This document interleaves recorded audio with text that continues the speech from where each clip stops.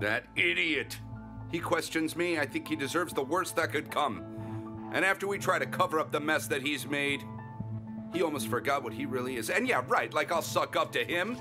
He has to. He has to be grateful to me throughout his whole life. Okay, Munir. Allah knows what he said to the girl. We cannot predict what that jerk's gonna do next. Meltdown. Hello, dear. This is a piece of the same set. Oh, great. Salam, Thank you. did you tell your father about dinner? I forgot it.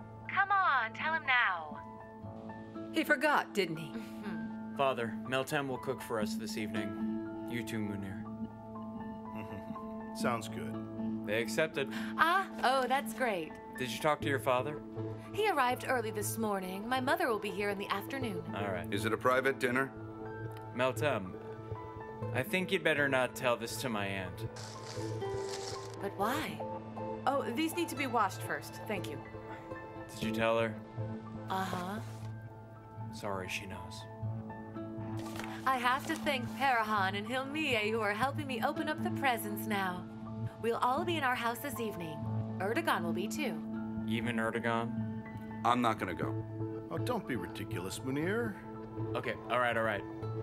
I guess Munir has something serious to do. No, he's coming. I'll have to let you know later. Wait, shouldn't I have told him? No, he just asked me if it'll be a private dinner or not. Fine, but don't be late. Okay. And say hi for me. Okay, bye. Ask her if Gaye called her, would you? Meltem, did you talk to Gaye today? Well, I called to invite her, but she'll be back in Milan tomorrow. She's in a rush for preparations, so she can't make it.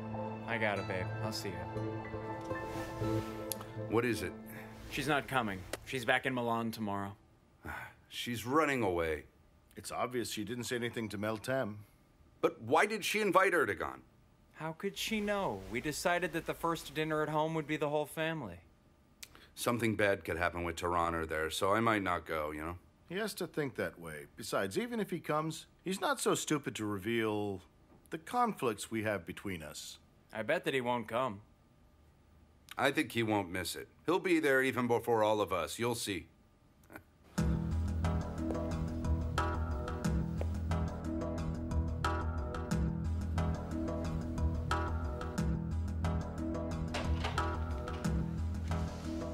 Here, take these. Bring me the papers I need to sign. I want it all complete. By the way, do the employees in the finance department know that I'll be away from the office next week? I told them, sir. What is it, Ismail? Sir, it's something serious. Okay, Zara, come. What is it? I'll just be in my office. Mr. Munir, I'd like to inform you about this. Mustafa, he is injured. What? Is it an accident? I don't know for sure, but I guess it's not. He didn't come to work this morning, so I called him and I needed to ask him something. His father answered my call, but didn't say what happened. I think that is very serious. How do you know? Because whenever I asked something, his father replied with pretty vague answers. And that's all, and that's it. What could it be? Munir, give him a call. I just called him.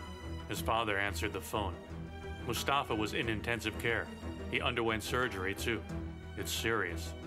Oh, Allah. I'd better go and check on it. Okay. Good, Ismail, thanks. Should I go? No need for it. Your uncle can go and report back. Call me when you're there. We'd better pay for his medical bills as well. We'll be seen as compassionate. Okay.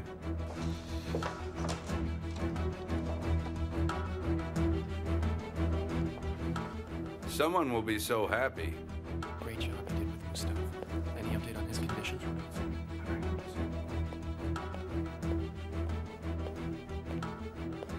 Uncle, have you heard the news?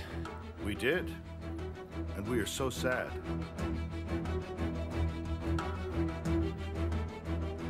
Will he survive? I hope so.